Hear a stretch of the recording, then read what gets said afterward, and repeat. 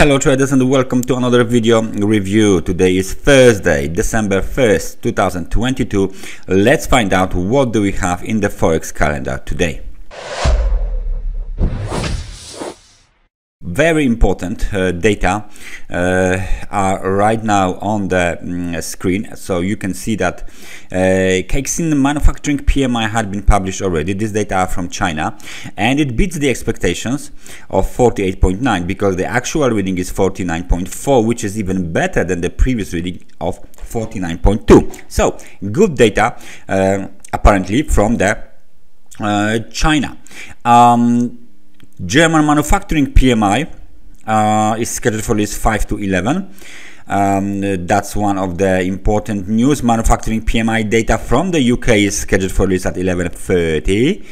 Initial jobless claims from the US are scheduled for release 3:30, and the ISM Manufacturing PMI is scheduled for release at 5 p.m. So we got some interesting, very important data scheduled for release today. Let's find out what is going on the charts, and because of the manufacturing data from China, we will take a look at the Australian dollar first.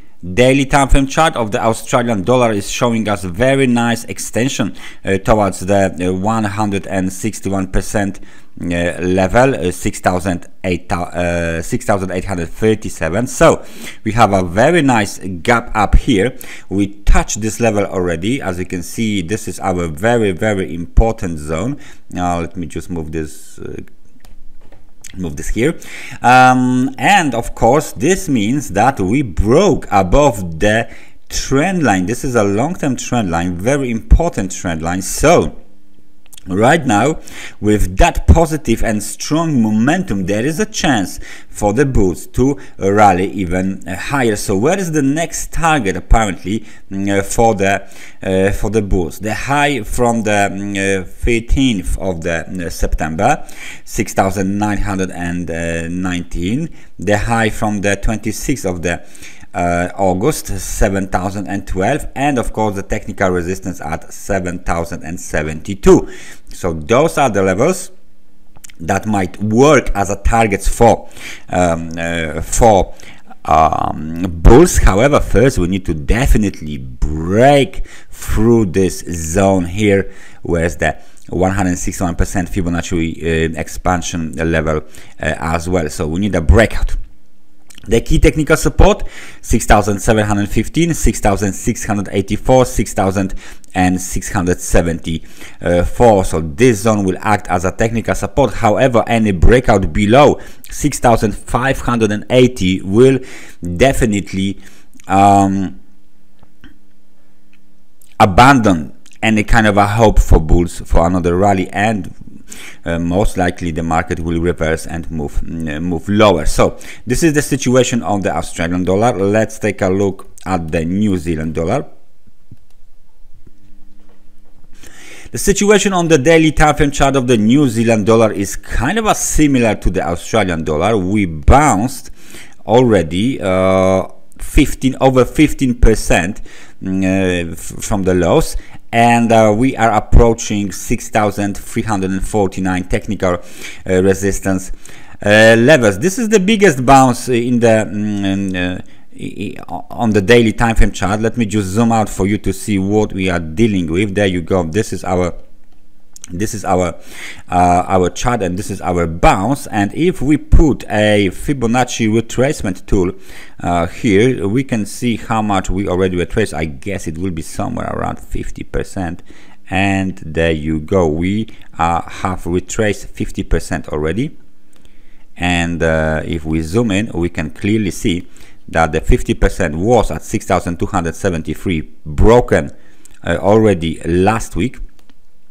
And right now we are retracing even more, approaching 6,349 technical resistance, and 61% of the Fibonacci retracement is located at 6,454. 63. So that's a very nice target for the bulls, of course, especially if you consider the fact that just above it there is a technical resistance 6,463. So let's get rid from our chart the 50% retracement, because it's a history already, and let's keep this this current movement to the upside, because it looks very nice. If we add a parallel channel here, because we broke from the other one, and if we add a parallel channel here, we can clearly see we are breaking higher and higher and higher. So it looks like this channel might be kind of important for the bulls. And this is the, maybe not red but blue. Yes, there you go. This is the blue channel, blue yellow channel. Looks bullish to me, but still, as long as we trade below 61% of the Fibonacci retracement, all of the movement up must be considered as a corrective movement during the downtrend, right? However, the dynamics of this move and the very strong momentum that backs up the upward movement looks like it might be something really serious, especially that we are dealing with the daily time frame chart. So does it mean the US dollar is tanking lower? Let's find out why this market is moving so strongly up. Well, one of the most important reasons why the most markets related to the US dollar are going up is that the US dollar index is basically going lower. As you can see on this chart, daily time frame chart of the US dollar index makes a new local low today. Let me take a look, 105.23. So we are still, of course, expecting this complex corrective cycle to complete soon, to terminate soon. However, so far the market is keep telling us that no, well, this is not that quite right yet.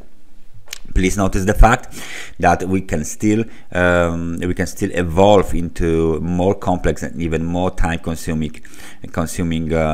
correction on the US dollar index. And if we zoom out, let's take a look. When we zoom out, apparently there is something building up here. Okay, so there is a very strong uptrend here. However, this might be the left shoulder, this might be the head. We need a right shoulder, and we have a head and shoulders price pattern which might be warning for a potential long-term trend change from the uptrend to the downtrend. So what we need is a right shoulder here, around here, and then of course breakout below the neckline. So for now we just leave it like it is, because we still for the head and shoulders pattern we still need a right shoulder. We still need a bounce, a visible bounce. We'll see what the market can do. For a bounce, we need to, for the shoulder, we need to bounce above 107.50, maybe even towards 109.29, and then of course the market can decline. So that's the other point of view for the US dollar index. Let's take a look at the Bitcoin and what is Bitcoin doing. Let me just switch to the 4-hour chart. It's much more clearer to see what the Bitcoin is doing there. Last few hours gave us this nice movement to the upside. Okay, nevertheless it is still around a range bounded movement to the upside. Why this is the range bounded? Because we are still, well, we are testing the $17,100, the upper range, as you can see here. We are still below 17,600 level and below the last bounce high located at 18,135. The other thing is that if we take a look here, we have a new yearly low. This is the first wave of the bounce. This is the pullback of the bounce, and as you can see, 61% Fibonacci extension is done. Now we are moving towards 100% Fibonacci extension. So what do we need here? Apparently Let me just move it a little bit lower. There you go. This is the correct level. What we need here is wave A, wave B, and wave C. And if this ABC bounce is apparently made of 3 waves, that means this bounce is corrective in nature, right? So we need something like this. Let me just remove the wave so we can see it clearly. This is, as you can see, there you go, somewhere there. This is, as you can see, the target, the potential projected target for the wave C, and the corrective cycle ABC might be completed, and the market is ready to resume the higher time frame trend and move lower. This is it. That's the situation on the Bitcoin. So please keep an eye on 17,310, and then of course 17,600, because this is the next important level for bulls as well. The market conditions are extremely overbought for our chart, so that's another thing to keep an eye on, because it might be a good time for a local pullback. So this is my analysis for today, for the first day of the December. Thank you very much for watching this analysis, and I hope I see you guys tomorrow. So take care and bye bye.